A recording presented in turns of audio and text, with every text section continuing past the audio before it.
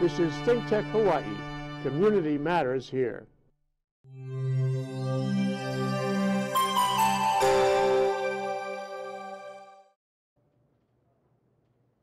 Aloha and good afternoon. My name is Sherry Broder, and I'm here for the show Life in the Law. I'm pleased to have Judge Gustavo Gelpi with me today.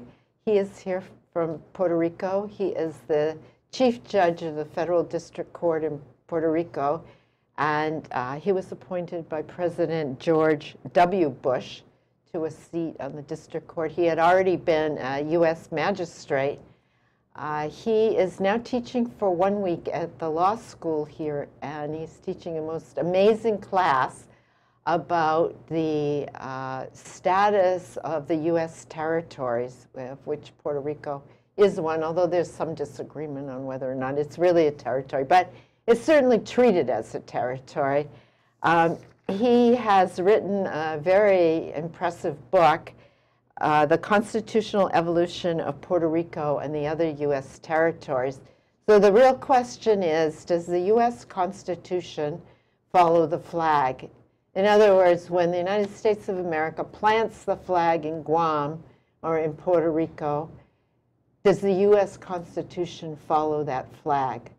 And so, Judge Gelpi, I want to welcome you here to Hawaii. We were a territory and only became a state recently, so we experienced some of the problems, I think, that you're experiencing in Puerto Rico. So, well, can you give us the answer to that question, Judge Gelpi? Before giving you the answer, aloha, mahalo. Thanks for having me back here. I was here about a year and a half ago, and we were talking about some of these topics, and since then, things have changed a little bit, territorial-wise.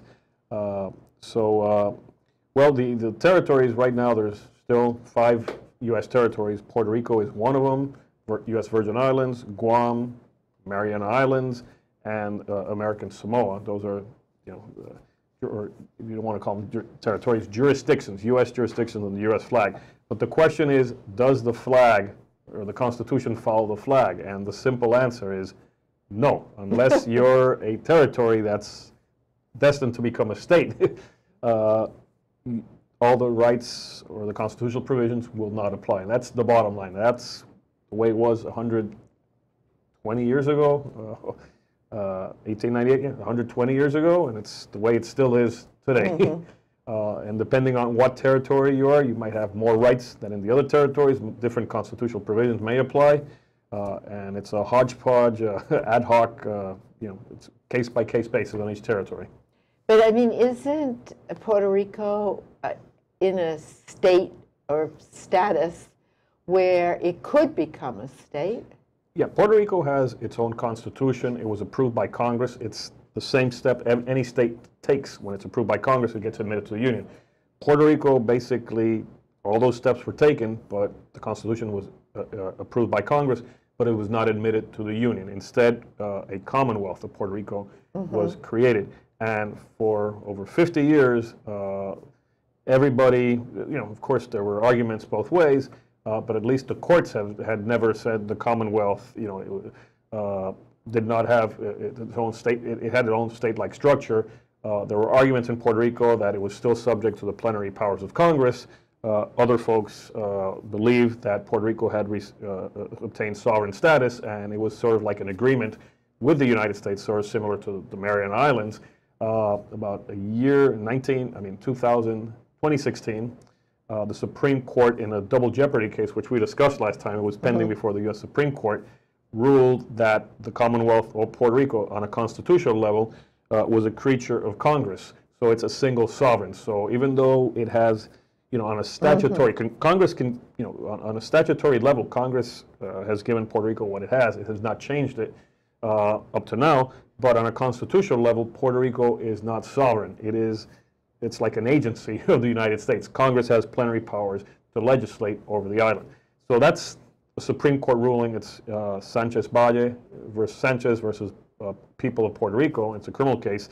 But after deciding that case, the U.S. Supreme Court also decided another case from Puerto Rico, and that was a bankruptcy case because States cannot, a state like the state of Hawaii cannot go into bankruptcy proceedings, nor can any other states. Puerto Rico was treated like a state for purposes of that same statute. And the Commonwealth of Puerto Rico tried to enact a statute, a local statute, allowing local bankruptcy. Supreme Court in that second case said you can't, the Commonwealth of Puerto Rico can't have its own bankruptcy statute. You have to go to federal bankruptcy law, and you can't go bankrupt. After that, Congress, what it can't do to a state, it legislated and it created a special bankruptcy statute for Puerto Rico, so Puerto Rico could go bankrupt. And right now, it's in a bankruptcy proceeding. It's a special proceeding. It's not applicable to the states. It's only to Puerto Rico. Yeah. But it's a very unique statute because it creates an oversight board. There's one, instead of a bankruptcy judge, it's a federal district court judge who's presiding over the bankruptcy. And the Chief Justice of the United States, under that law, had to appoint that federal judge. The federal judge was sitting in the Southern District of New York, but the Chief Justice selected her to preside over that case rather than an ordinary bankruptcy judge. What was interesting also about that law is that it creates a fiscal oversight board.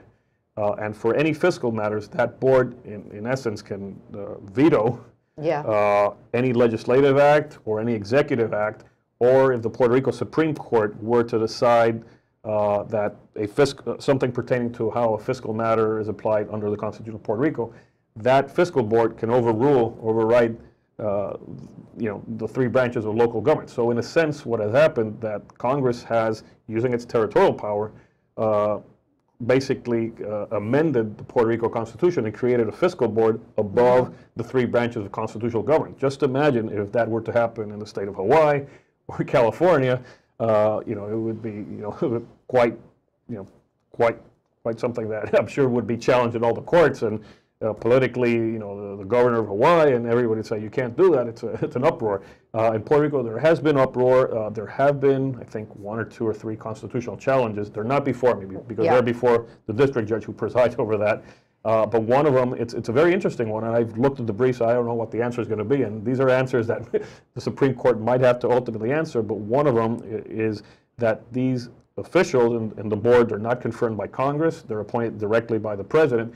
And that would violate the appointment clause of the Constitution because they don't go through Senate confirmation. But do they also rely on the insular cases? And maybe you could just, I think we got to go back in time so you can tell us about the insular cases. Where did this come from, where the territories weren't, they're still, like in Puerto Rico, they're American citizens, but they're not given equal treatment. So where's the source of that thinking? The insular cases, in a nutshell, are a series of cases from the U.S. Supreme Court dating back to early 1900s all the way to like 1922, where the Supreme Court ruled that there are territories of the United States that are incorporated, and if you're incorporated, the full Constitution follows the flag, and you're destined for statehood. So the Supreme Court said, Alaska and Hawaii, incorporated territories, you're heading for statehood at some point. And eventually, they became states. As to Puerto Rico, back then the Philippines, Guam, in those days, the Supreme Court said unincorporated territories. So if you're unincorporated, the Constitution doesn't fully follow the flag, and therefore, you're at the whim of Congress, literally. And you can be treated differently. Sometimes you can be treated differently better than the states. And it's happened, and I'll give you an example. Puerto Rico is not a state. It has a federal district court. It's under Article 3 of the Constitution. So judges in Puerto Rico, federal judges, are appointed for life. States don't get a federal Article 3 court until the Admissions Act. So in a sense, Puerto Rico, short of a state, has a federal court that no other territory has ever had. So it's, that is unique. But in another sense, for example, Congress can discriminate, or the executive branch, and for example, when it comes to Social Security benefits, my colleagues here who are federal judges, and let me give you an example, on an annual basis, let's assume it's 10% of my salary that goes to Social Security and Medicare, and it's the same amount here in Hawaii for any federal judge in California and Florida. But when it comes back to giving, when I qualify for Social Security in a couple of years, I get maybe 2/3 or 3/5 of what everyone else gets in the States just because I reside in the territory. Same thing happens to veterans. Veterans go to war, they go do their military duty. But if they retire in Puerto Rico, or they don't get as many benefits as they get in the mainland. Is that true in Guam as well? In Guam, Marian Islands, Samoa, and a lot of these jurisdictions, it's it's per capita, it's big recruitment stations. Yeah. You know, like I think in Guam, 2 out of every 10 Guamanians Yes. serves in the military at some point. So it's kind of like ironic. And the thing, these insular cases are based on notions that the citizens, the residents of these islands, when the U.S. came in, were inferior. They were stupid. They couldn't govern themselves. So the U.S. had to come here and act like a you know. We were doing them a favor. The U.S. was doing a favor. By, And then by helping these them are the out. cases that are still good law. They get cited. And for example, when Congress passed the bankruptcy statute for Puerto Rico, it says Puerto Rico is an unincorporated territory. So it's not a state, it's unincorporated, so therefore we can do whatever we want. And since the Constitution of Puerto Rico was enacted in 1952, Congress had never tinkered with the Republican form of government created by that Constitution.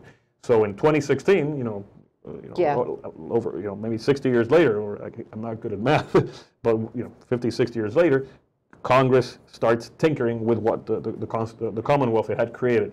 So that's where it all got put into question: is is the Commonwealth sovereign still like a state, or does Congress still have plenty of powers? And I think right now, at least, the Supreme Court has hinted it is, and Congress has interpreted it. There may be arguments to the contrary, but unless the Supreme Court rules otherwise, or Congress acts otherwise, or says we're going to incorporate Puerto Rico, that's how it's being treated at this point.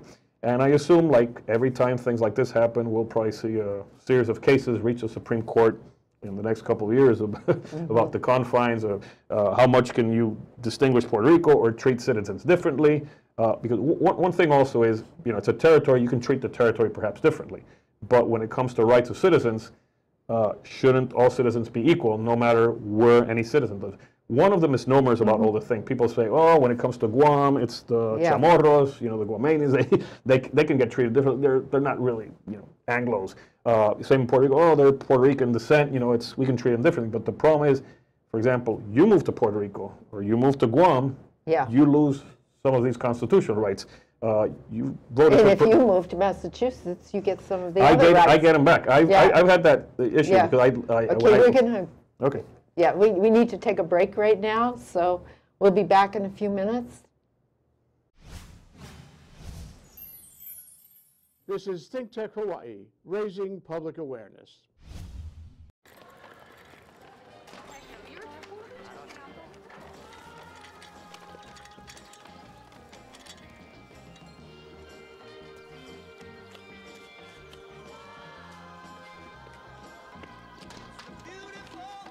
Thank you.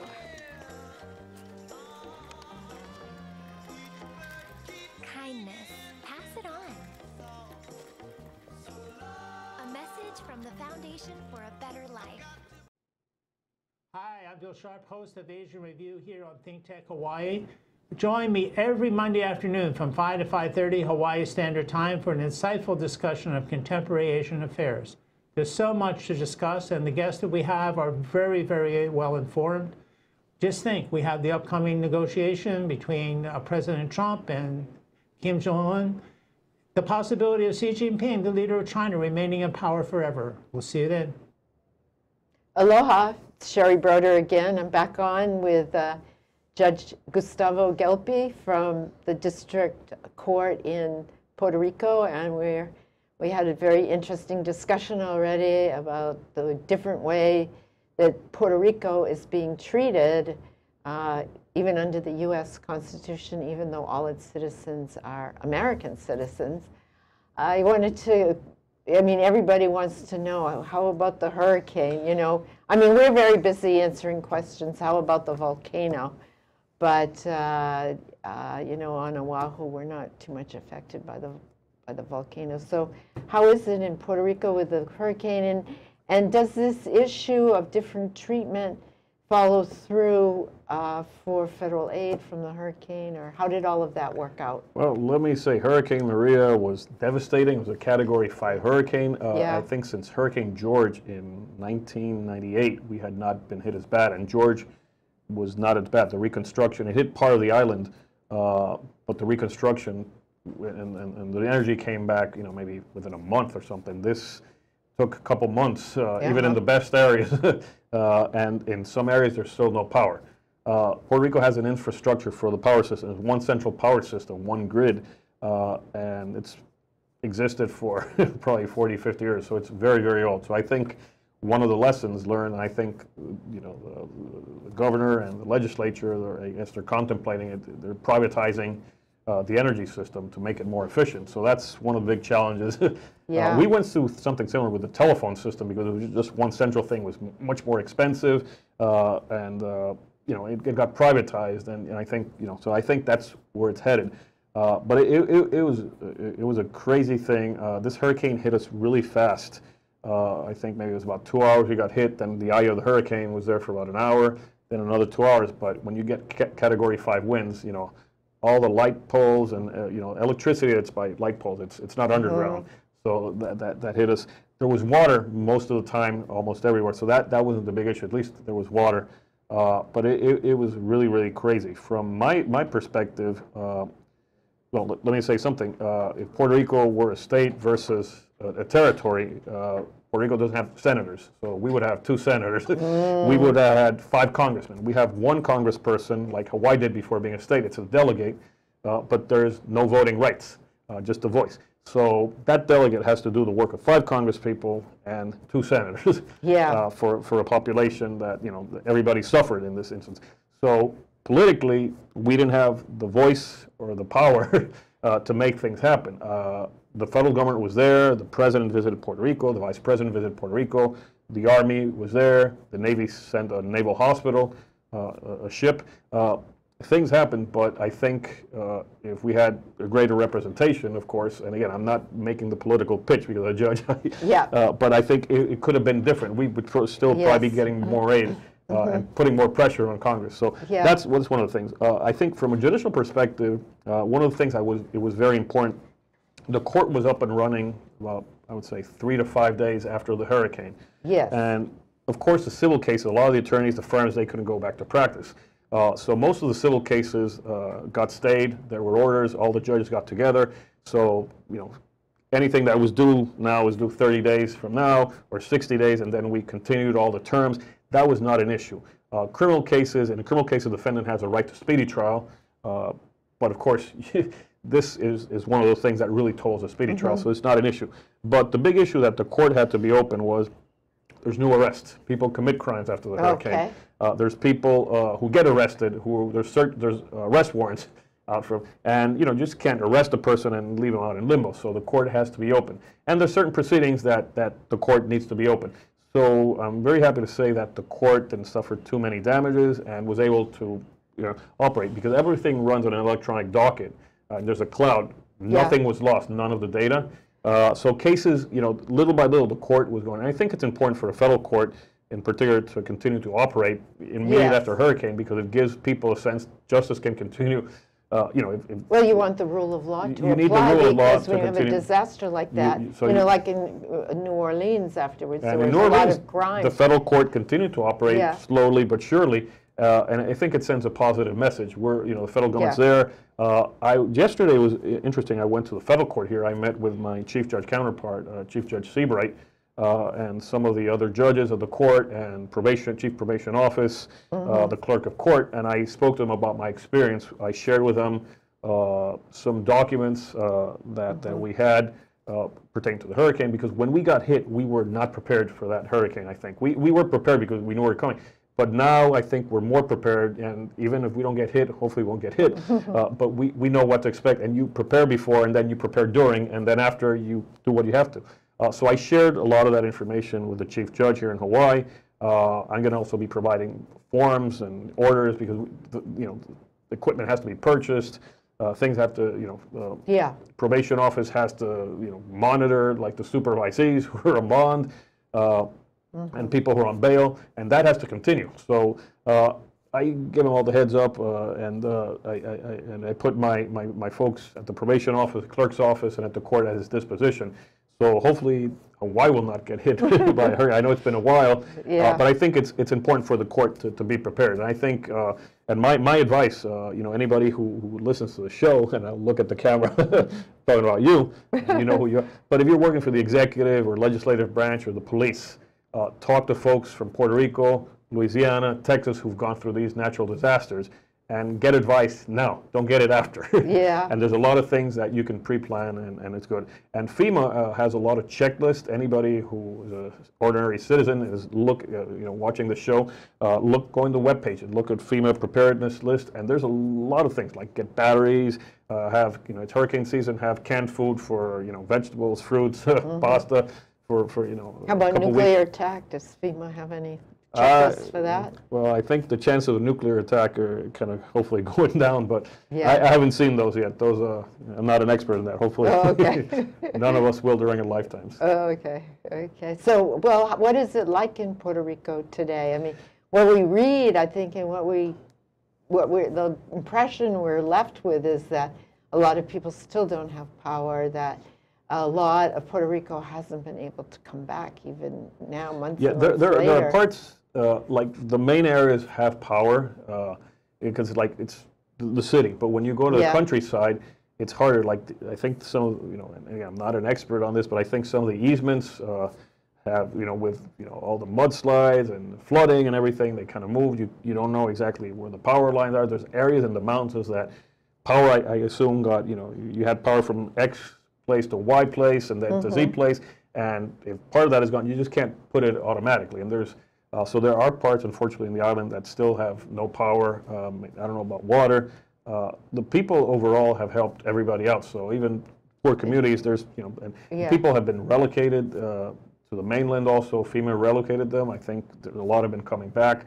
But if you go even in San Juan, there's areas that are still need reconstruction. The insurance companies, you look at the buildings, you still see like a lot of windows missing, balconies, damages. But the insurance companies, like for example, the building where I live, the adjuster just finished the final report, and then that goes to somebody else, and it's a bureaucratic step. And eventually, when the money comes in, it could be about a year and a half after. So what if we get hit by another hurricane? Yeah. The building where I live it's not it's not ready for another hurricane. Yeah. So that's one of the things that happens, and hopefully we won't get hit. But a lot of businesses close, particularly smaller businesses, because they don't have generators and there's no power. And at restaurants you can't open, and and the food rots if you can't have a generator.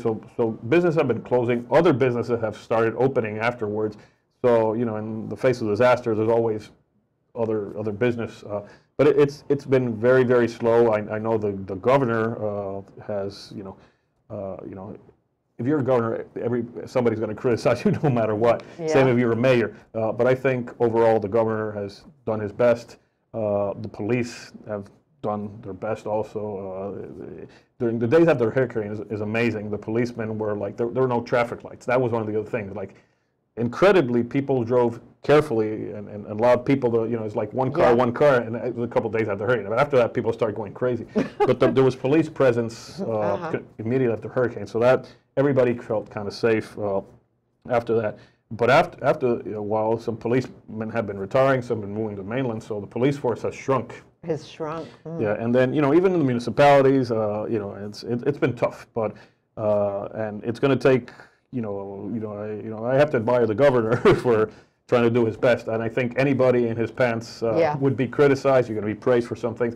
I think one of the best things was the information about the hurricane. Everybody was really informed, but there comes a point like the power goes out, and then you have to have like the old AM radios. And I think my 17-year-old son had tinkered with mine, and it disappeared. And he likes playing with mechanical things, so I did not have that radio. The other thing, like cell phones, it was very interesting, and that's something I was telling the judge in the court. And this year at the court, we purchased like these broadband radios, or I don't know, like satellite radios. Oh, you did? And we had some last year, but now we're going to have some more for like key supervisors. And I guess being chief judge, I have to know, because the cell phone, like the cell phone towers went down. So then instead of having 5 towers, 300 towers, maybe you have 20. And then those, of course, in emergency, really they're helping. For example, if you're AT&T and there's Verizon, the emergency, okay, you'll let the Verizon clients use your, but then like, you see like little 5 like lines on your phone when you have a high signal. Usually it was like 1 and many times 0. So there were times of the day there was like no signal. I remember I used to check my emails and everything like at 3 in the morning, 3:30, and that was. But the advice is, everybody takes photos, but the problem, everybody starts sending videos, and those things jam everything up. So my advice, save the videos, but immediately don't start sending them out because it blocks the signal for everybody. And again, it's lessons learned, you learn. But okay, well, I really want to thank you for joining us pleasure. today and everything. And we'll try to follow Puerto Rico and see if the bankruptcy ends up is in a positive way for Puerto Rico. Next time I'm here, I hope to have more news and update, and we'll see. Thank you very much. Mahalo. Okay, mahalo, everybody. Thank you very much, ThinkTech Hawaii, for opportunity to share our thoughts on Puerto Rico.